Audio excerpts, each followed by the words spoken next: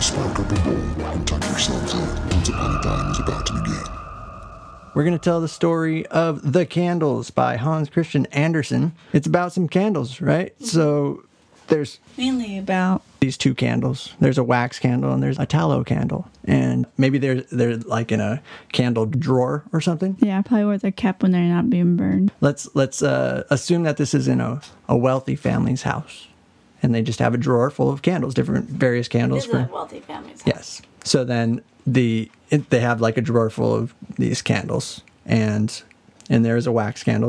The wax candle is very proud of who he is. Yeah, He's the cream of the crop when it comes to candles back in 1870. It's like, man, I shine better. I'm better than all these other candles. I'm made out of like the purest wax there is. I'm cast in like the best mold. I burn brilliantly and I outlast all the others. My place is in something fancy, right? Yeah. Like a chandelier or a silver candlestick. Just like, hey guys, I'm like the top dog here, so we'll go ahead and just go out there and we're gonna shine at a party. That's the kind of candles that we are. Yeah. And there's a tallow candle that's also there. And he's like, yeah, I mean, you're pretty lucky to be made out of wax and stuff. Yeah, like, you're so awesome. I mean, I wish I was made out of wax, but I'm just tallow. I mean, yes, I'm a tallow candle, but at least I'm not a taper candle. A rushlight. He's like, it's better, obviously, to be born from wax and made from a mold, but, you know, you can't choose how you're born. You don't get to pick what you are. So he's okay with that. He's like, I'm satisfied with who I am. Obviously, you're meant for chandeliers, but I'm meant for the kitchen. And in the kitchen, there's food. So that's always good. That's a good thing. Yeah. But the wax candle started laughing. And he was like, there's a lot more important things than food, like society. And I shine in the light of society while you are in the kitchen with the food. Mm-hmm. I'm meant for people to see, right? And there's going to be a ball tonight. Yeah. And guess who's invited?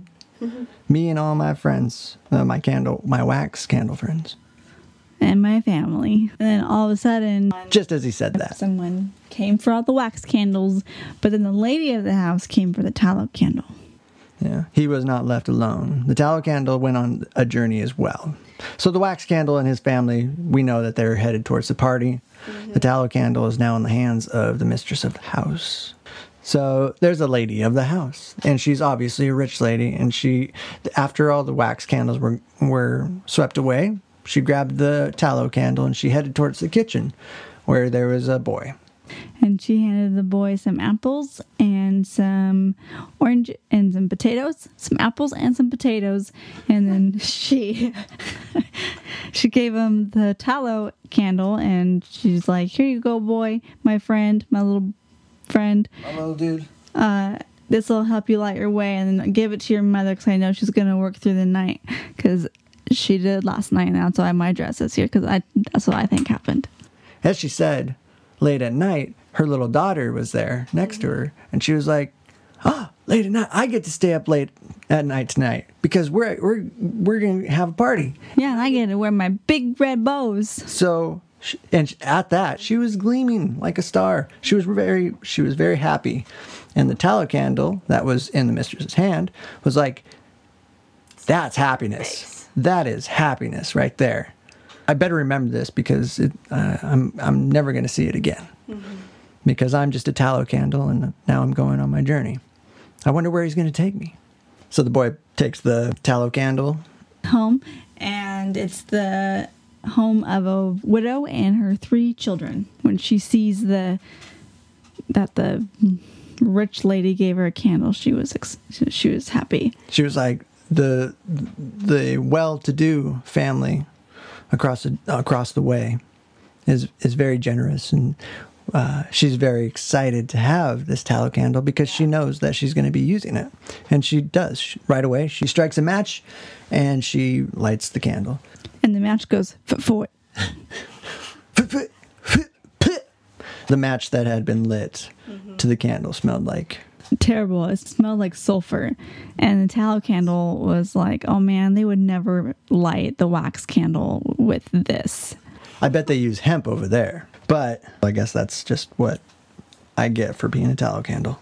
But then he sees that over across the street where the rich house is, and where the carriages are riding by, people are dressed in beautiful ball attire, and the candles are lit very, very brightly.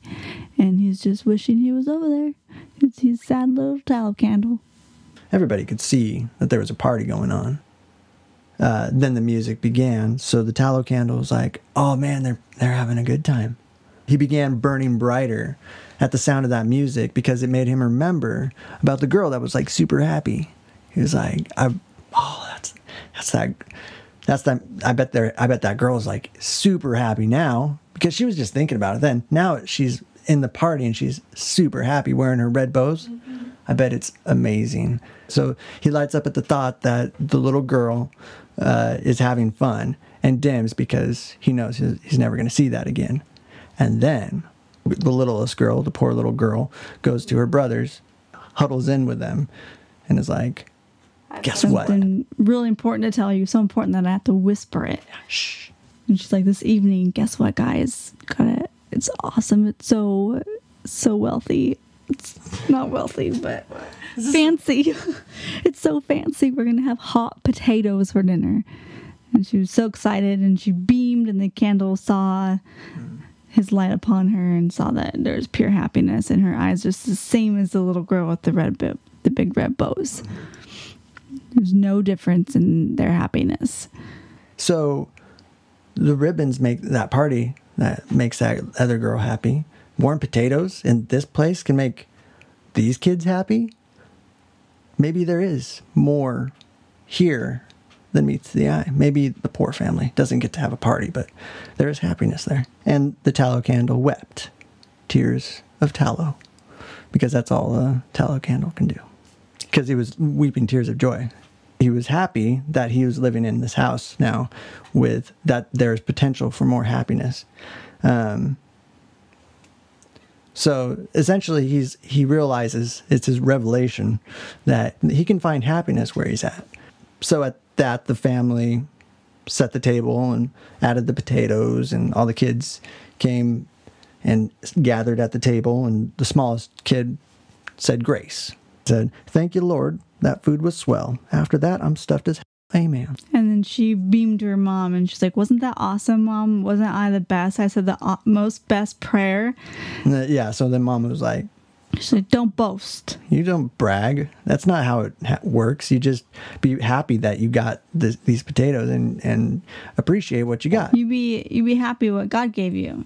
Even though, I worked up all night long and slaved away. Yeah, you thank God. I was the one that needs the candle to make your clothes, to put a roof over your head.